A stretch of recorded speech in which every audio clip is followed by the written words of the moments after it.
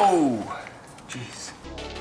What's up guys, welcome to the channel, and today we're gonna kind of be winging it. If you guys have seen a ton of ads like I have recently on YouTube for this top coat F11 stuff, you might have been curious like I have to see if it really lives up to the claims that they make. My goal for today is just to test all those claims to see if they're actually accurate. What I'm gonna do is end up taping the hood right in the middle on both cars, and then we're gonna apply this stuff just to one side each, and then we'll pull it back out here in the sun and compare each side to see if we can see a difference just with one application. If you can see here on my truck, there's a lot of swirls. It just is kind of dull in the clear coat and really hasn't been taken care of as good as it should have. And then we have the paint on my BMW here, and this paint is in really good condition. And we're gonna see if this top coat F11 offers any benefit to either of these and just how much. So today, we're gonna put it to the test. So let me show you what this stuff came with for $65.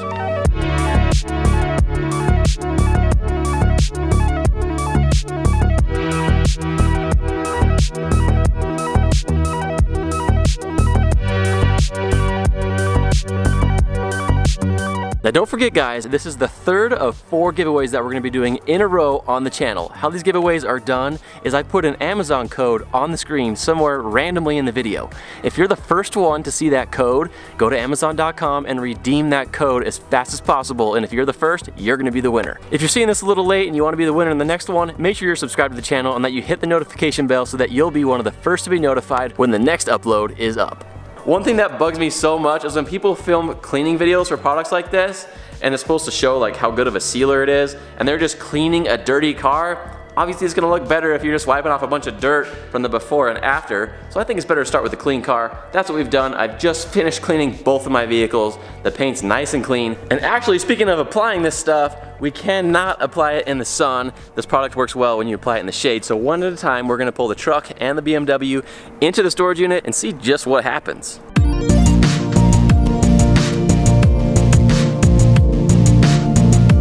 Top coat says to apply the F11 when the paint is ambient temperature, so we're gonna give this a few minutes for the paint to not be so hot, and then we'll get this stuff applied.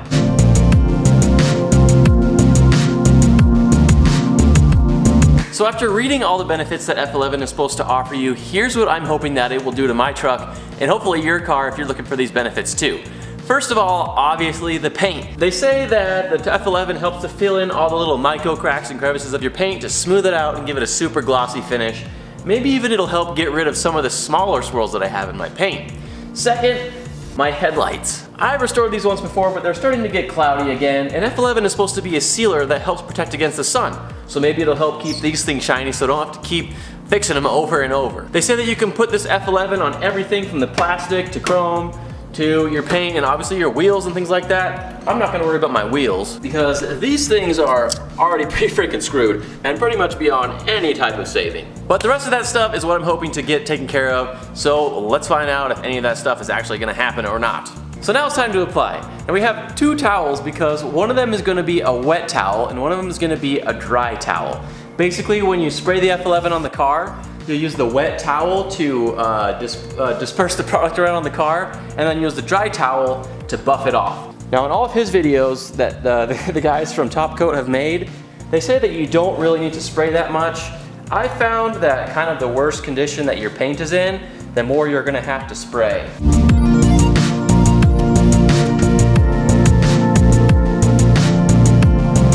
See, there's a little bit of a haze, so it's kind of easy to tell where you've applied it and where you haven't, and also if you've buffed it all off yet. So here's my dry towel, and there you can see it's nice and shiny now. You see a lot of people advertising their products do the whole bottle side on the hood test thing. Check this out. So this is the coated side, this is the non-coated side. If I set the bottle down and let go, even if I try to push it, it doesn't really go anywhere. Then I put it on the side with the F11, it slides across first of all, way easier. Look at this, I can push it up and it just comes right back down. If I set it down and let it go, it slides down the hood, no problem. I don't even know if that's saying anything, but at least it's kind of fun to try. What about all these faded plastics that you end up getting? That's pretty much on every car no matter what you've got. These kind of things are always a little frustrating to me because it kind of seems like no matter what product you use, within about a week or so, it ends up looking dry and faded like it did before. Let's find out what happens with F11.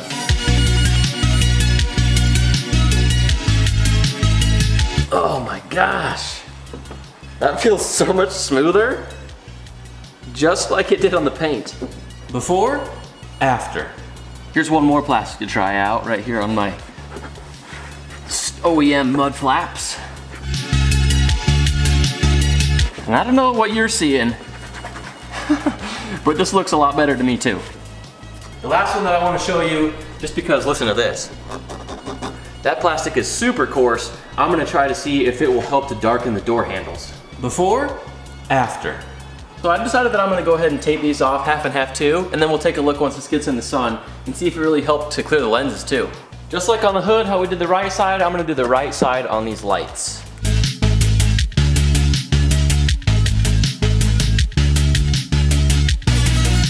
At this point, I think I've gone and pretty much done everything that I'm gonna do to this truck. Now remember, everything on the right-hand side is what I have done. Everything on the left, I haven't. So now it's time for the moment of truth where we pull this thing out into the sunlight and see how it actually has affected the car. Look at that glossy finish. Oh my gosh, right away I can tell the biggest difference is here on the grill on this plastic. Look at where I pulled off the tape here.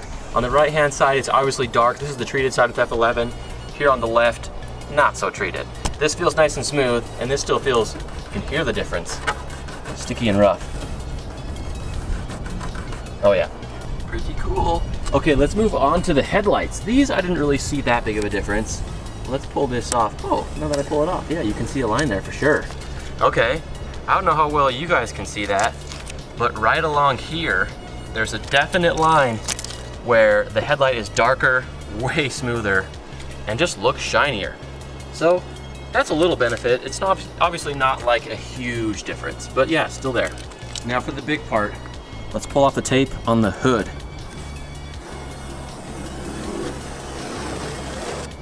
Oh wow, jeez. Again, man, I just really can't tell how well it's gonna come off across on the camera. Oh my gosh, okay. I'll try to point it out for you. So, right here, there's the line. Goes across the hood here. This right-hand side is definitely a deeper, darker red, and the right-hand side is still, well, obviously just not as deep and dark. This side feels a lot more glossy. This side feels not so much. Now, as far as the paint swirls go, I do think that it has made the right-hand side not look as swirly. The left-hand side, I can see them quite a bit easier. And especially now that I have this thing out in the sun, goodness gracious, all the plastic that I treated looks so much better. The mirrors, the door handles, my mud flaps down here, everything just looks so much better. Even the glass. Just for the heck of it, I saw one of the guys that made a video talk about they've even used it for sunglasses. These things were old and scratched. One of the things that F11 is supposed to do is, gosh, I gotta put these back on, it's so bright, is fill in a lot of the cracks and crevices that you have on any surface to make it glossier and smoother. So I applied it to my sunglasses, and I know that I didn't film the beginning and after for you guys, but just take my word that these things look a lot better, almost like they're new, and a lot of little hairline scratches in them are gone. Who knew? Another big thing to think about when you're talking about value and if a product is worth it is how much of this stuff do you have to use to do this entire truck? I did all of it, from all the glass to all the paint, the mirrors, everything that you see on the exterior, and look at how much is left on it. You see that? So obviously more of it's gonna come down on the top because it's thinner, but I barely used any of this and I did my entire truck. So that's pretty cool.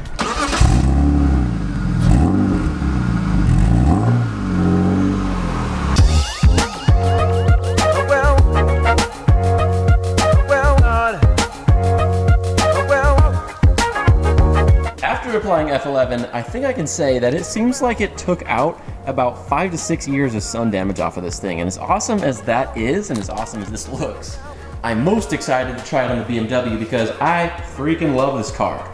I'm gonna keep it forever, I'm never gonna sell it, and I'm highly interested in keeping it in good condition and keeping the paint looking awesome and keeping it easy to clean. It's supposed to be hydrophobic, it's supposed to repel dirt and crap, and check this stuff out too. I have some residue here from doing burnouts.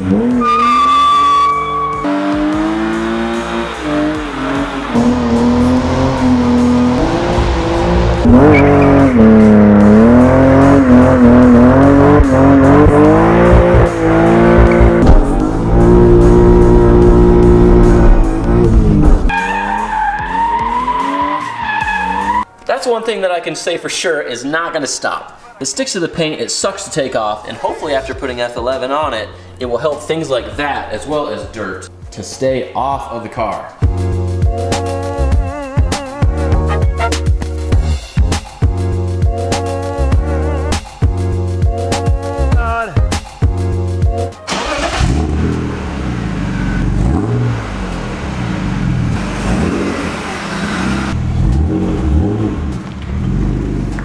I think it's about time we wrap things up and get a final verdict here about what I think of the whole process and the product itself, obviously. Let's peel this tape off the hood and see if we can tell a difference at all from the F11. So visually, when I'm bouncing my eyes off of the light of the hood, I really don't see much of a difference with the naked eye. And honestly, I didn't really expect to see much of a difference just because the paint was pretty much perfect to begin with. What I'm more interested in is how much protection the paint's gonna have. Yeah, obviously it's smoother on that side than this side. Whoa, way smoother. Feels like it's gonna protect it a lot better. And the biggest difference that I actually saw with this car is I was kind of curious and I put it on this plastic trim here. And remember guys, this car is a 1999. This thing is 18 years old. And this plastic looks brand freaking new. It should not look like this. I mean, compare it with the stuff that I didn't treat back here, and you can see it's a lot whiter and faded. Just does not look as good. So kind of in closing, guys, keep in mind that these impressions that I have are just first impressions. I have not had this stuff used on the car for a long time. This is just the first day of me trying it, the first time I ever bought it, and my impressions are gonna be initially very good.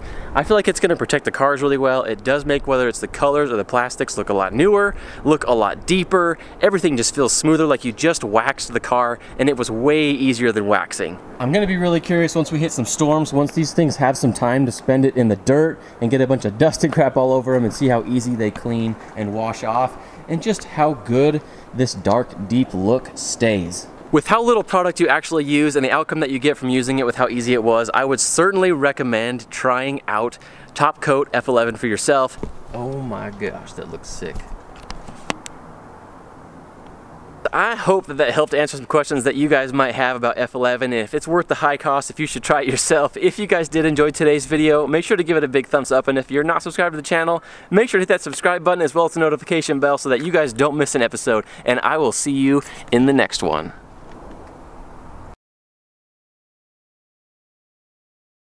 Make sure to hit that oh my gosh, notification bell as well as a subscribe. Oh my gosh, the notification bell.